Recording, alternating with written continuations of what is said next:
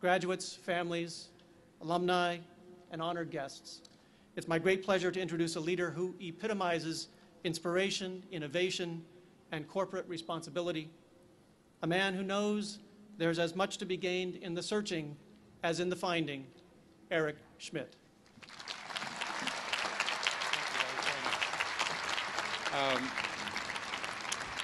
Thank you for that. Let me begin by congratulating all the graduates. It's exciting.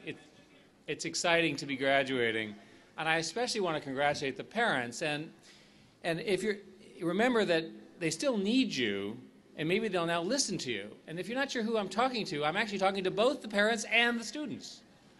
So congratulations to everybody.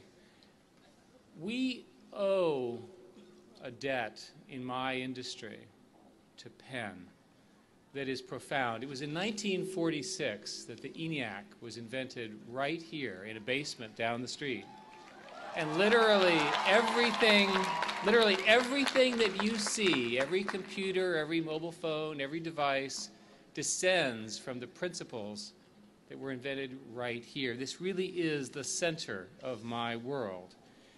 And now, 63 years later, 250 of your alumni work at Google.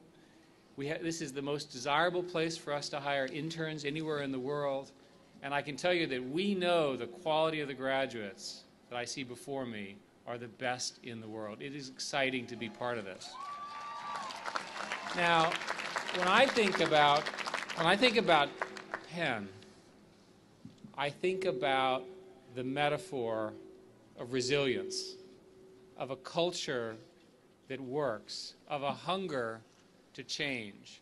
If you think about 20 years ago when Penn was struggling and the changes that the people around me made to turn it into the most desirable undergraduate major from a standpoint of high school applications in the country, from the kind of culture that has been built here, you see that the culture works and that the combination that you see represented on the stage, that the parents are so proud to have sent their students to, really has delivered the very best that we can do here in America. And of course, we also have the best cheesesteaks in the world, which is not so bad. When I look at this group, I see the Google and Facebook generation. And when I was first in this stadium, my track buddies and I got in a station wagon, you remember them, and I drove up here to go to a track and field event with the great Marty LaQuarrie. And I think about it, this is almost 40 years ago. So we had Tang, you have Red Bull. Now we programmed computers in a language called BASIC. You of course use Java. We had VCRs that had an hour of video and cost $700. You use YouTube and you upload things, 15 hours of YouTube video every minute. And we got our news from newspapers. You remember them? You get yours from blogs and tweets. And for those of you who don't know what a tweet is, it's not what you hear in a zoo, right? We stood in line to buy Pong. You stood in line to buy the Wiis. We didn't tell people about our most embarrassing moments in college. You record them and post them on YouTube and Facebook every day. And I am looking forward to watching these for the next 30 or 40 years. We use mainframe computers with 300 megabytes of storage to go to the moon 6 times. You use an iPod with 120 gigabytes. That's about 500 times more to get to your next class, which is not that close because it's an urban campus. Now, we thought that friending was a noun. You think of it as a verb. We had phone booths. Remember them? You have cell phones. We wore watches, we took pictures with cameras, we navigated with maps, we listened to transistor radios. Again, you had a cell phone. We thought that the marvels of computers and technology would help us improve the world. You agree, and we're both right. So despite all these marvels, this is a great time to be graduating. Now, you went to college to develop the kind of analytical skills, the analytical thinking skills to deal with the enormous amounts of complex information that you all face for the rest of your life. But I would argue that you have, in many ways, the best opportunity before you because you're graduating into a tough time. I used my favorite search engine, of course. What did the Great Depression spur?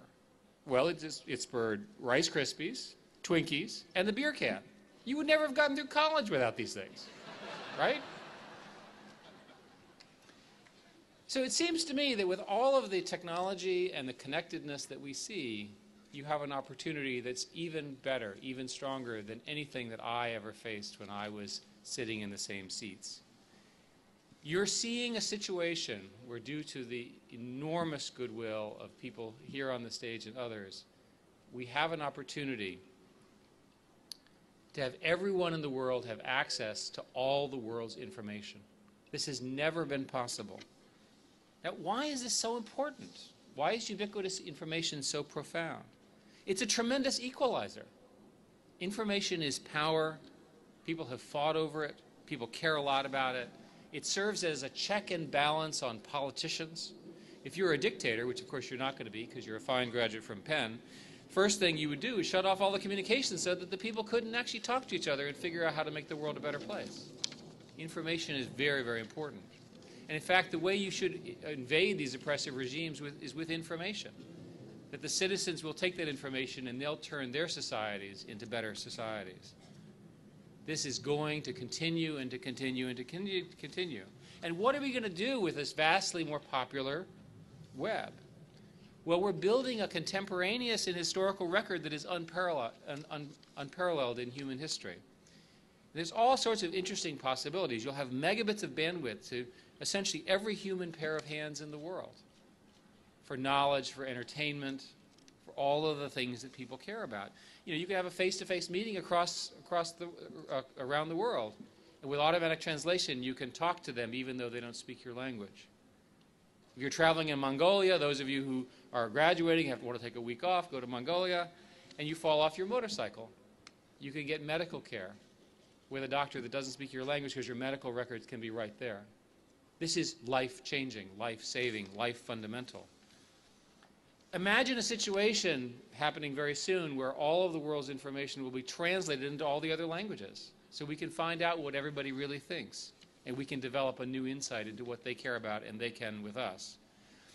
In the next 10 years, it'll be possible to have the equivalent of iPods on in your purse or on your belt that will have 85 years of video, which means if you're given it to you at birth, you're going to be frustrated the whole time, right? You'll never be done watching all the videos. That's how profound this technological revolution is. You could ask Google the most important questions like, where are my car keys after all? Because all of a sudden we'll know where everything is and we can make that available. Computers are good at some things and they're particularly good at these sorts of things. We can detect flu outbreaks because we can watch what people are doing quicker. We can do things that, here's another example. What I really want is while I'm typing a paper, I want the computer to tell me what I should have been writing instead. Wouldn't have that been useful? Another product that we've suggested but has not been built yet is the paper lengthening project. It adds 10% to every paper and it's recursive.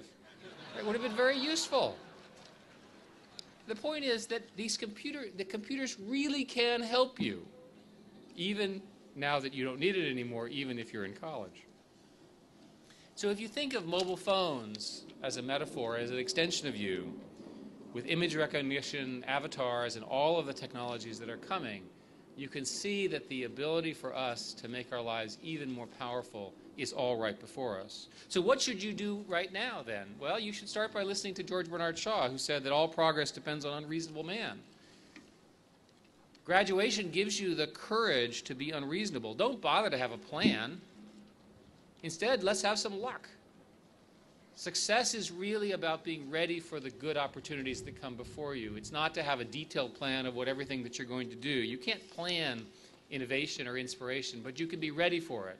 And when you see it, you can jump on it, and you can make a difference, as many of the people here today have already done. The important point here is that if you forego your plan, you also then have to forego fear. In many ways, certainly for the last 4 years, and maybe in high school as well, you've been penalized for making mistakes. From now on, the rewards will gravitate to those who make mistakes and learn from them, as the President said. So stop right now. Take a minute and think of something completely new and go work on that. Take that as your challenge. Take that as your opportunity. Whatever you care the most about. So how should you do it? How should you behave? Well, do it in a group. It's much more fun anyway. None of us is as smart as all of us. Universities now are good at teaching you how to work with other people. It's no longer the lone light sitting in the lab. It's a team.